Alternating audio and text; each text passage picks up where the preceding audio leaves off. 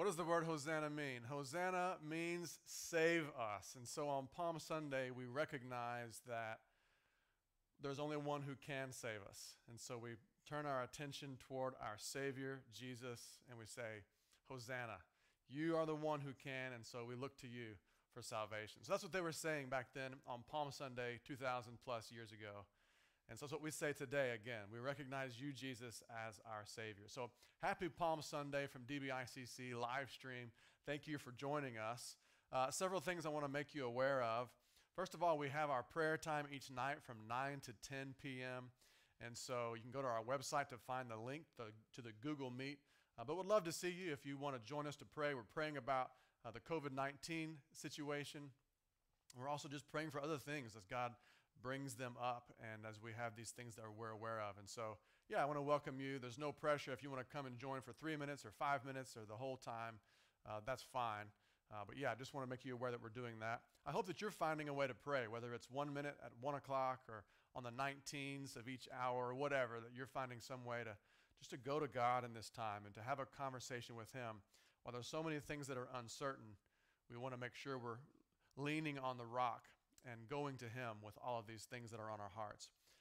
Also want to remind you about our virtual terrace time. And so it's nice for me to be able to have a chance to see other people and to interact. And it's fun to talk. And so I invite you on Monday, Wednesday, and Friday from 4 to 5 p.m. There's a Google Meet link. You can just go, and then we can hang out a little bit. We've had some interesting conversations this last week, but again, want to make you aware of that. If you need some interaction time, some of you are extroverts, and so you need more talking time, more words that you can have a chance to say to people. So come and hang out, terrace time, 4 to 5.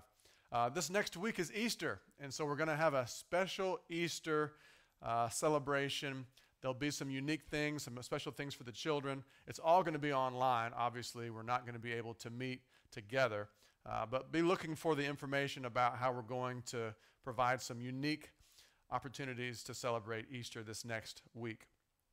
Also want to remind you that for Right Now Media, we've consolidated down and said, hey, here's 10 studies for adults that we think will be great, and then also 10 for children, 10 programs for the kids.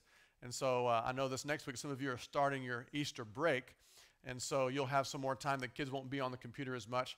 Man, what a great time to be able to take advantage of Right Now Media and all the amazing stuff that's there for kids and for adults. So I want to encourage you to take advantage of Right Now Media and spend some time learning. Again, amazing resources available for you there. Today I want to make sure that you can welcome I want to welcome you, rather, to our office here. You can say hi to our team. And so at the computer, we have Katie.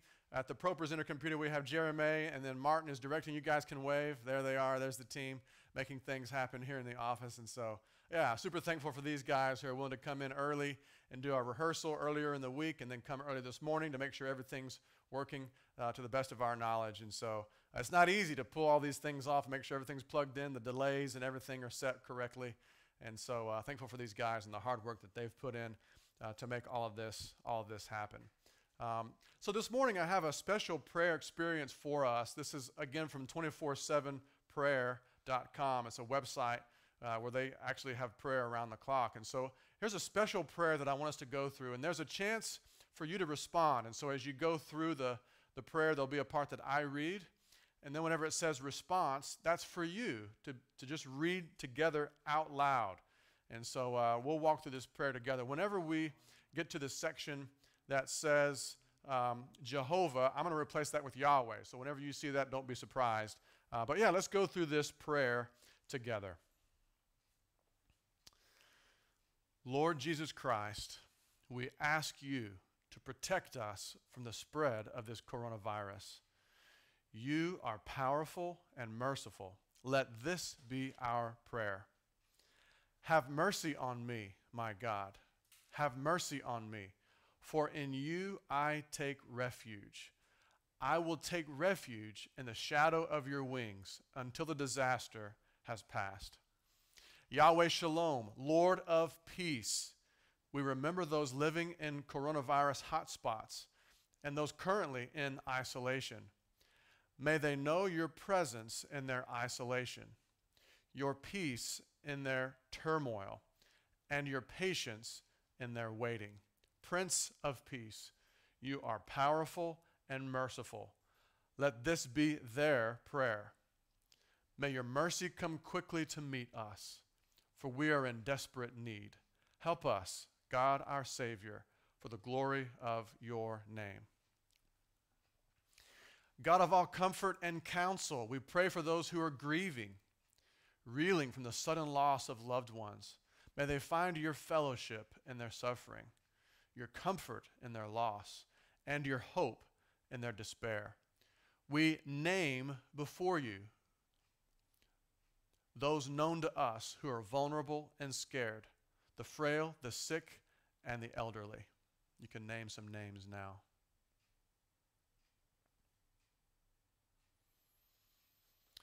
God of all comfort, you are powerful and merciful.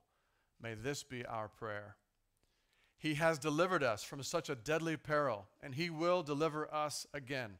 On him we have set our hope that he will continue to deliver us. Yahweh Rapha, God who heals, we pray for all medical professionals dealing daily with the intense pressures of this crisis. Grant them resilience in weariness, discernment in diagnosis, and compassion upon compassion as they care. We thank you for the army of researchers working steadily and quietly towards a cure. Give them clarity, serendipity, and unexpected breakthrough today. Would you rise above this present darkness as the Son of Righteousness with healing in your rays? May this be our prayer. Sovereign Lord, you have made the heavens and the earth by your great power and outstretched arm. Nothing is too hard for you. God of all wisdom, we pray for our leaders, the World Health Organization, national governments, and local leaders too, heads of schools, hospitals, and other institutions.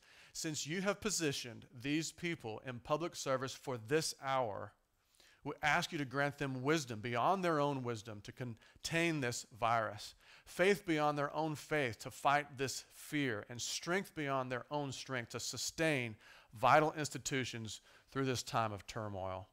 God of all wisdom and counsel, you are powerful and merciful. May this be our prayer. God is our refuge and strength and ever-present help in trouble. Therefore, we will not fear. I bless you with the words of Psalm 91. Surely he will save you from the fowler's snare and from the deadly pestilence. He will cover you with his feathers, and under his wings you will find refuge. His faithfulness will be your shield and rampart. You will not fear the terror of night, nor the arrow that flies by day, nor the pestilence that stalks in the darkness, nor the plague that destroys at midday. 1,000 may fall at your side, 10,000 at your right hand, but it will not come near you. Answer me when I call to you, my righteous God. Give me relief from my distress. Have mercy on me and hear my prayer. May El Shaddai, the Lord God Almighty, who loves you, protect you. May Jesus Christ, his Son, who died for you, save you. And may the Holy Spirit, who broods over the chaos and fills you with his presence, intercede for you and in you for others at this time. The Lord will rescue me from every evil attack and will bring me safely to his heavenly kingdom. To him be glory forever and ever. Amen. And so, Father, we just say this morning that our hope is in you. Our hope is in you. And we thank you that as we look through history, as we look through scriptures, we can see that's a safe place for our hope. Other things may fail, other things may come and go, but Lord, we know that you are secure. And so, Lord, I just pray for my brothers and sisters out there, for children, for people who are in difficult situations. Lord, we ask for your peace. We ask for your presence. We ask for your love to be felt. God, we thank you for your Holy Spirit, Lord, that we can escape your love. Even if we tried, we cannot escape. And so may that be obvious to us in these days. May we sense your presence closer than ever. Lord, the enemy wants to discourage us and to pull us away, but Lord, we want to run to you and rest in you. And I pray that we can do that in Jesus' name. Amen. Well, again, thanks for being with us. We're on our 5th and final week of the Diaspora series. And so when we began this series, 5 weeks ago, we were saying, hey, look, we're scattered all over the world. People were all over the place. And so we're saying, look, if we're going to be these different places in these different areas of the world, let's be light and let's be salt. And so the idea was if we could just have 5 topics that I could preach to the whole world, what would those 5 be? And so we've been going through these basic topics about some simple things that actually can make a huge difference in the way we live our lives and walk in our relationship with God. And so I hope it's been good for you as you've been thinking about some of these basic things, maybe going back to some foundational truths, and hopefully having some conversations with people that are around you. Many are back. Some are still away, but many are back in Discovery Bay now. And so welcome back. Some are still wearing bracelets and separated from being able to get out and around. But lots of people are still out, still here. And even though we're here sometimes, we don't get to go out and mingle as much as we would like. And so we're still scattered, even though we may be back in the same geographical location. And so in your homes, in your smaller circles of relationships, I hope that these messages, these truths can spur some conversations that will be helpful for you. And so just to review quickly, the first week we said, hey, there's this big lie that Satan's been telling from the very beginning, and that is that God is against you. But there's a truth that God loves us. And so whenever we can remember that, it's a big deal for us. Week 2, we talked about the final score. We looked at the end of the book, and we see that God wins. And so we want to be on his team because his team is the winning team. Week 3, we looked at acid test and said, look, everything that we're doing one day is going to be tested by fire. And so we want to be sure that what we're spending our life on, our time, our resources, our talents, we need to make sure we're spending those, investing those in things that count. And then last week, we looked at our super weapon. As Christians, we have this amazing opportunity to impact the spiritual realm, which is the foundation of the physical realm. And so we have a direct line of access to God through prayer. And so we should make the most of this super weapon that is prayer. And hopefully you've been encouraged to pray more this week. And so today we're going to talk about the next subject, and that is the X factor. The X factor. And so today we're looking at this topic. It's out of John chapter 13. So if you want to get your Bible and turn over to John 13, we'll go there in just a minute. But the X factor. Maybe you've heard of the it factor, but there's a couple of different phrases people use to describe this idea that there's an intangible something about a person or a situation that people can feel. I heard a story about an actor named Keanu Reeves. Maybe you remember this guy, Canadian actor. Early in his career, he was auditioning for a part, and so he goes before the crew that's looking at him, the different candidates for the job, and so he comes in and he auditions, and they said, oh my goodness, that guy's terrible. He didn't do well at all. And so he went away, but as they were going through, they couldn't find anyone else to fill that role. And so the director said, okay, let's go back and let's look at who else we've already had come in. And he showed a picture of Keanu Reeves, and he said, okay, remember this guy? And they said, oh yeah, we remember him. He didn't do well at all. He said, well, maybe we can give him another try. So they called him back again, and he came in, and he did terrible again. And so they said, oh goodness, that guy's not good. But they still weren't able to fill the role, even with the other people they evaluated. And so the director pulled his picture out again and said, remember this guy? And they said, oh yeah, we remember him. And so they said, he did terrible, but he said, well, why don't we bring him in again? He said, okay, we'll bring him in again. So this happened 4 times where he came in to audition, according to the story, and he did terrible. But because at the end, the director said, look, you said he did terrible, but you kept allowing me to bring him back. And so there was something about him that even though there were some parts that weren't great, there was other things that just were captivating about him. And so he ended up getting the role, even though he didn't do well in his audition. He had the X factor. He had the it factor. There was something about him, something intangible. And so it's not about a skill necessarily or a pedigree. And you can't really put your finger on it sometimes when you think about, okay, what is it about people? And so whenever we think about ourselves as Christians, as followers of Christ, what would be that it factor, that X factor? That whenever we walk in the room, people just have this sense of, you know what, I don't necessarily like the way they look, the way they dress, the way they talk, but there's something about them that's magnetic, that draws me in. And I don't know what it is, but there's something. Well, what is that for us? It's hard to quantify, but as we're going to look at this, I want to read a passage out of 1 Corinthians 13 to get us in the mindset of what this X factor is for Christians. 1 Corinthians 13 verse 1 says this, "If I speak in the tongues of men and of angels, but have not love, I'm a noisy gong or a clanging cymbal. And if I have prophetic powers and understand all mysteries and all knowledge, and if I have all faith so as to remove mountains, but have not love, I'm nothing. If I give away all I have, and if I deliver up my body to be burned, but have not love, I gain nothing. Love is patient and kind. Love does not envy or boast. It is not arrogant or rude. It does not insist on its own way. It is not irritable or resentful. It does not rejoice at wrongdoing, but rejoices with the truth. Love bears all things, believes all things, hopes all things, endures all things. Love never ends. So you can tell what the X factor is when we read this passage. Love. Love has to be our motivation. Even if we have these gifts, even if we have these skills and all these projects and tasks that we do for God, even if we sacrifice ourselves, but if we don't have love as the motivation underneath all of it, we're wasting our time and energy. Love has to be the X factor in our lives. And so I was telling my wife that I was preaching about love today. She said, "Oh, you need to wear a red shirt because it's about love. You need to wear a red shirt."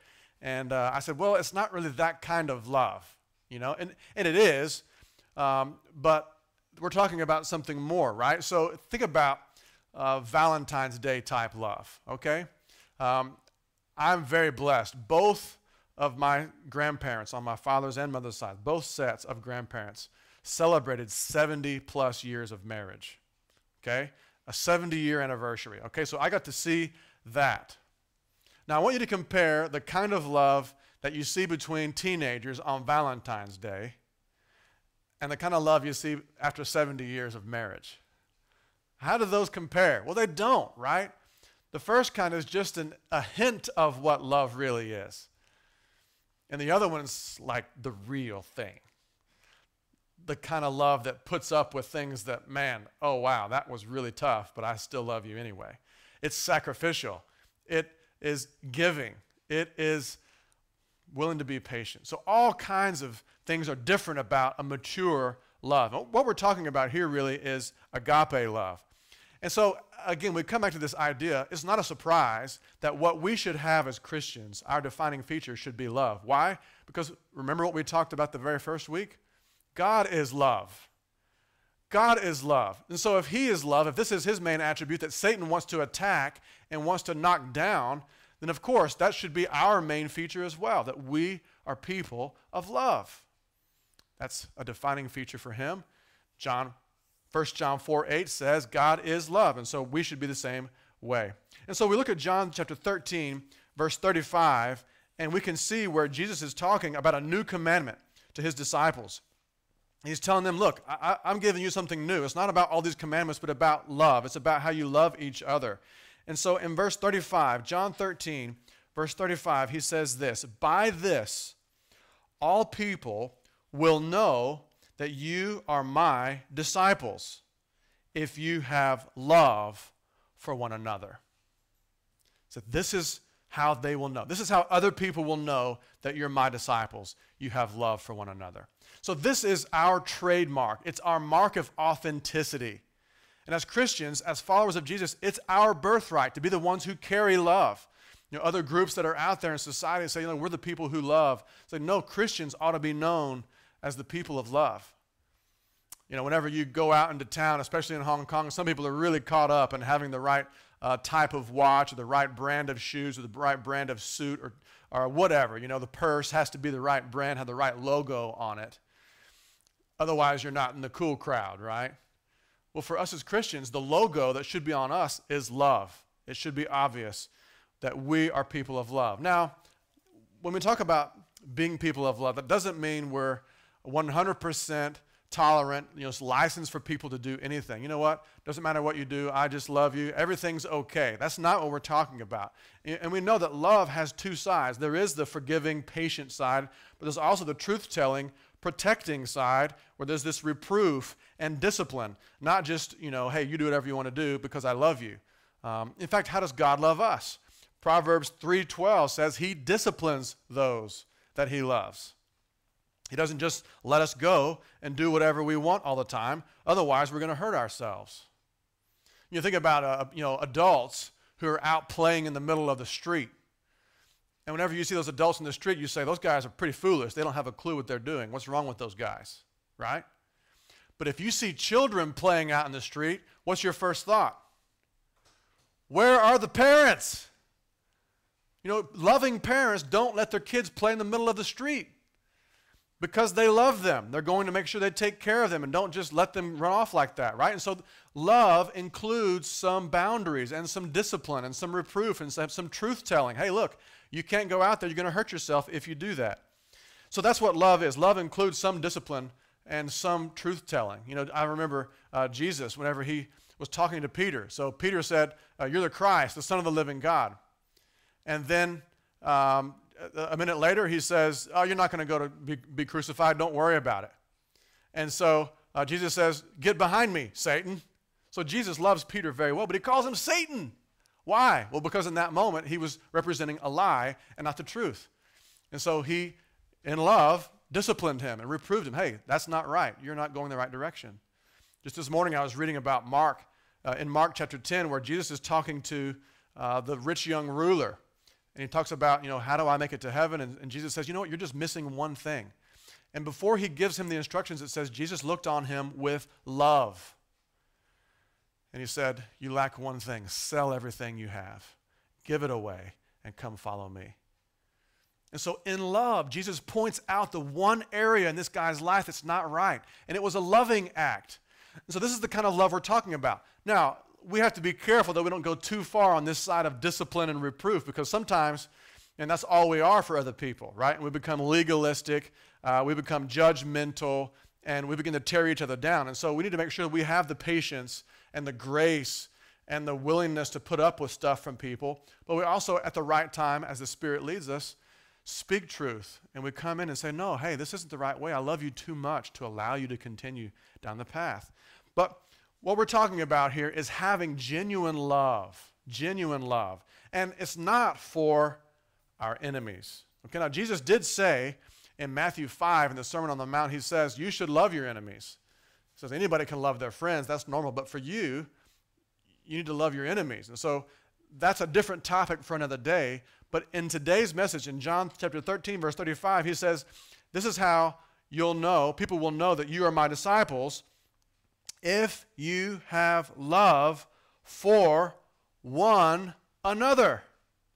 He's talking about in your own circle, in your own group, you need to love each other. You need to care for one another. This is what will set you apart. This is how we will be different if we truly love each other. Now, whenever we look at this idea of loving one another, we have to just be honest and say, you know what, there's some people that are not easy to love. In fact, sometimes loving people around us feels kind of like trying to love one of these animals right here, right? Nobody wants to cuddle up with a porcupine. It hurts. And sometimes loving other people that are around us, even within our own community, feels like that. We try to love them and, ooh, we get hurt, we get stung. And so we want to pull back and we want to stay away. And so loving people in difficult situations is not easy, but that's what Jesus is saying we need to do. We don't just kick people out. We love them. We try to find a way to love them. Jim Wilder has written a book called Joy Starts Here, and he talks about the key for transformation. He says this, he says, transformation can only happen when you have two things, the strong and the weak together. You see, if you only have the weak together, they can't help each other because they're all weak. If you only have the strong together, then the strong don't have anybody to help because they're all strong, and so they get stagnant and stale. He says, but when you have the strong and the weak together, now the strong can use their skills, use their strength to help someone in need, and then the person who's weak has a person to help them out. And so transformation can only happen when you have the strong and the weak together. And so we as a church, DBICC, we have to get in this mode of not just us perfect people are allowed, not just those of us who have it all figured out, but anybody. And sometimes the weak people are what we need most. Or sometimes we are the weak people and we need someone strong to help us. You know, we looked at 1 Corinthians 13 where we talk about love and how it's important. Well, just before that, in chapter 12, he's talking about the body and how some parts are not the favorite ones. And we don't want to be around those parts of the body. But he addresses this directly. In verse 21 of chapter 12, he says, the eye cannot say to the hand, I have no need of you. Nor again the head to the feet, I have no need of you. On the contrary, the parts of the body that seem to be weaker are indispensable. And on those parts of the body that we think less honorable, we bestow the greater honor. And our unpresentable parts are treated with greater modesty, which our more presentable parts do not require. But God has so composed the body, giving greater honor to the part that lacked it, that there may be no division in the body, but that the members may have the same care for, here's these two words again, one another. That the members may care for one another, the strong ones and the weak ones, mixed up, caring for one another. And again, this doesn't feel good, right? This isn't eros love or phileo love where, you help me, I help you. This is agape love. And I want to remind you, this kind of love is a choice. Love at this level is something we decide, we choose to do. This is the kind of love that gets you to 70 years of marriage. You know what? You don't deserve it. You deserve for me to totally run out and say, hey, this is over, but I'm going to love you anyway. I'm going to forgive you anyway.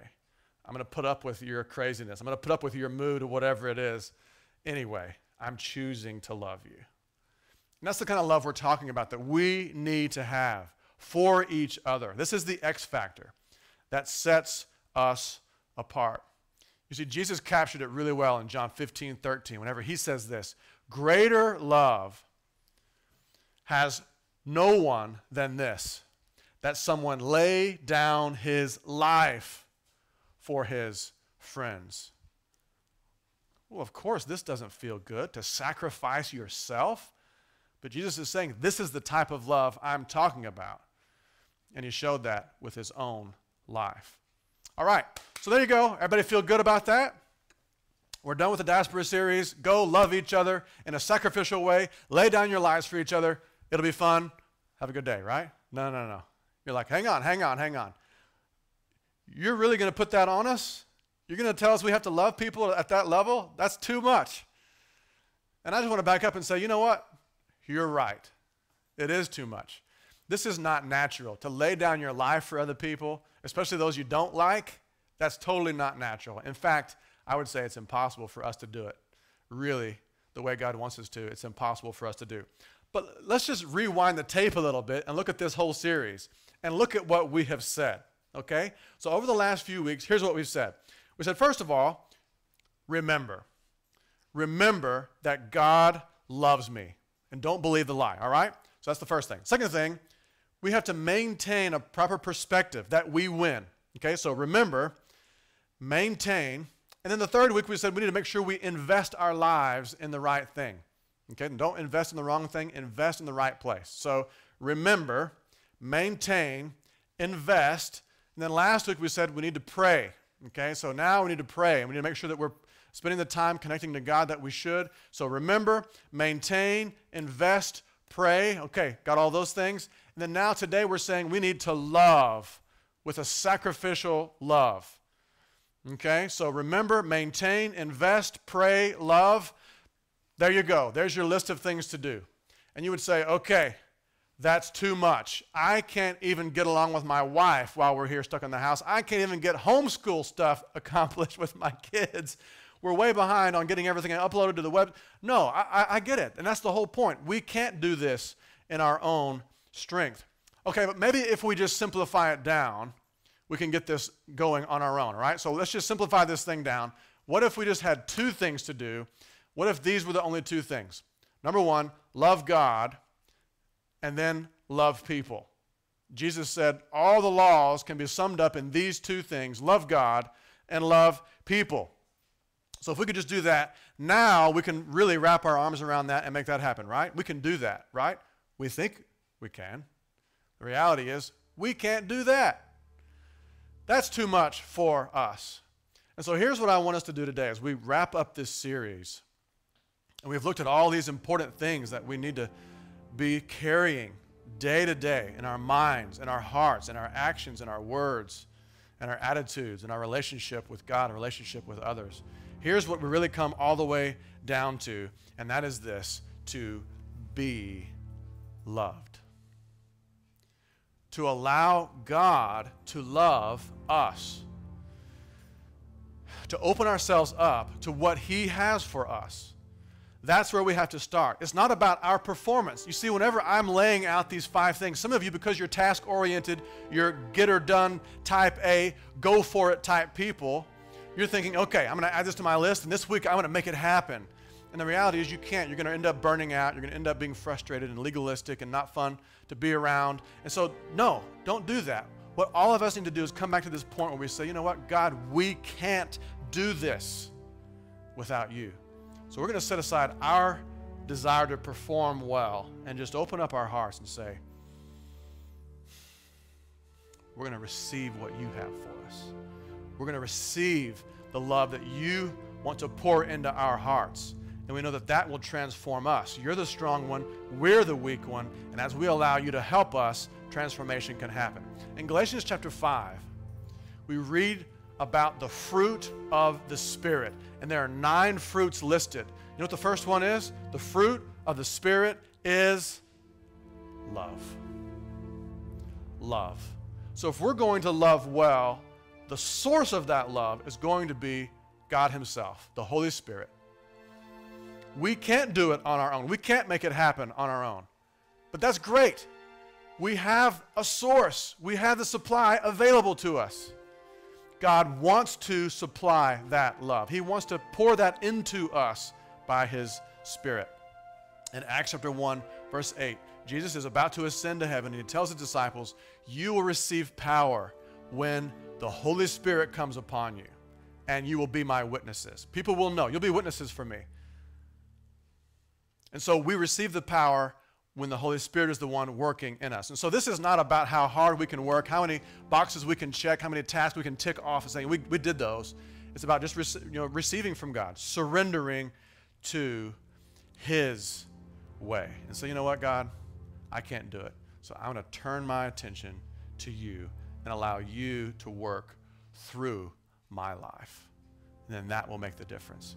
And so for Christians today, I just want to pray over you that God would pour into you the love, that you would allow Him. Now, whenever He comes in, He may point out some things that are interfering, some other gods that you're worshiping that have to be removed so you can worship Him well and receive love from Him fully. And so I just want to pray for you at this time and ask God to help you and me in this journey. And so, Father, we come to you, and we've talked about some great stuff. We've looked at some amazing passages of Scripture. But it all really comes down to a simple thing, and that is we can't do it on our own, but we don't have to. You've supplied the power by your Holy Spirit. And so, Father, I just ask that you would open our eyes. Holy Spirit, help us to see, to sense the areas where we are not surrendered and give them up. To turn our hearts toward you. And instead of trying to work hard to do this and do that, that rather we would just say yes and surrender and give up and allow you to guide us, our thinking, our words, our attitudes, our actions, that they would be fueled by your power, your love. And so as we receive your love in our lives, we would have something to share with other people around us. Lord, we want to look different. We want to be your children. We want to be your witnesses for people to know. And so we say we depend upon you for this.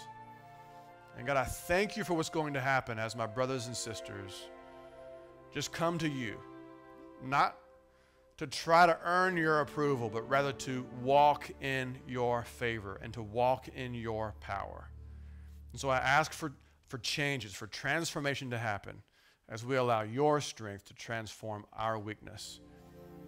And we ask for that in the name of Jesus. Amen.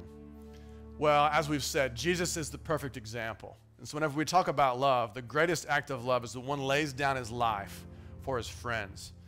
And if one can love enemies, that's even better. But that's what Jesus did for us. In fact, in Romans chapter 5, verse 8, it says this: while we were sinners, Christ died for us. And so God shows his love for us in this: while we were sinners, while we were enemies, Christ died for us. And so again, some of you today, you don't even have a relationship with God. The Holy Spirit can't pour power into you to have love and to walk through life the way you should because you don't have that connection yet. So today I want to encourage you, if you don't know God, if you haven't begun a relationship through Jesus, why are you waiting? You can't do enough good things, and you know that. That weight of guilt and shame that you're carrying, you can't take care of it. Only Jesus can. So why don't you trust him today? Why don't you trust Jesus today? What a cool day, Palm Sunday of 2020. What a great day to begin your relationship. And this week, as you look at the passion of Jesus, as he goes through all these different steps leading to the cross, and then the burial, and then the resurrection next Sunday. And what a great week. By the way, I want to encourage you to be reading this week, to look at Luke chapter 19 on Monday. Start reading in chapter 19. And then on Tuesday, chapter 20. On Wednesday, 21. All the way through Friday, chapter 23. Don't read anything on Saturday. And just remember, Christ is buried. He's in the grave for me. And then Sunday, read chapter 24 of Luke. So that can be a great study for you this week as we lead up to Easter. But for those of you who haven't trusted Christ, today is the day. Don't put it off to tomorrow, because even tomorrow, you'll have to say, you know what, is it going to be today or tomorrow? And the enemy wants you to keep delaying and postponing. But today is the day. Will you trust Christ today? Romans 10:9 says, if you confess with your mouth Jesus is Lord and believe in your heart that God raised him from the dead, you can be saved. And so there's this faith side and this outward confession part as well. And so you can do that. Just like that, you can make a decision in your heart and tell someone and be saved. For other people, it's meaningful and helpful to have a prayer. And so if you're ready to trust Christ today and you want to pray a prayer, here's a prayer. There's nothing magic about this prayer, but this may be a reflection of your heart. And so if you want to trust Christ today and you're interested in praying a prayer like this, you can just repeat this after me. And so would everyone bow your head and close your eyes. And maybe today, if you're ready to trust Christ, you can just repeat this prayer after me. Dear Jesus, I know I'm a sinner. Thank you for dying for me. Today I turn from my own way and I choose to trust you and follow you. Please forgive my sins and make me a new person. I give myself to you. Thank you. Amen. If you've trusted Christ today, congratulations. This is the reason he came. For you, so that you could have a relationship with God, that you could be forgiven, you could have the promise of life forever. As we head toward Easter next week, there's going to be just an amazing excitement, I believe, in your heart as we celebrate the life that you now can enjoy because of what Jesus has done, the decision you've made today to become a Christian.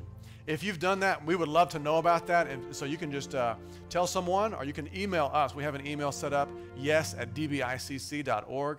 And you can just send the email saying, I said yes to Jesus, and we would be happy to celebrate with you and give you some resources as you begin this journey. Well, thank you for joining us today. And so whether you're seeking, okay, how do I love at the level God wants, whether you're beginning a relationship with God, or whether you're asking questions. Okay, I don't know. Man, we want to journey with you. So please take advantage of our prayer request option on our webpage, or contact one of us and let us walk with you through whatever is going on in your life. I love you. Thank you for joining us today, and God bless you.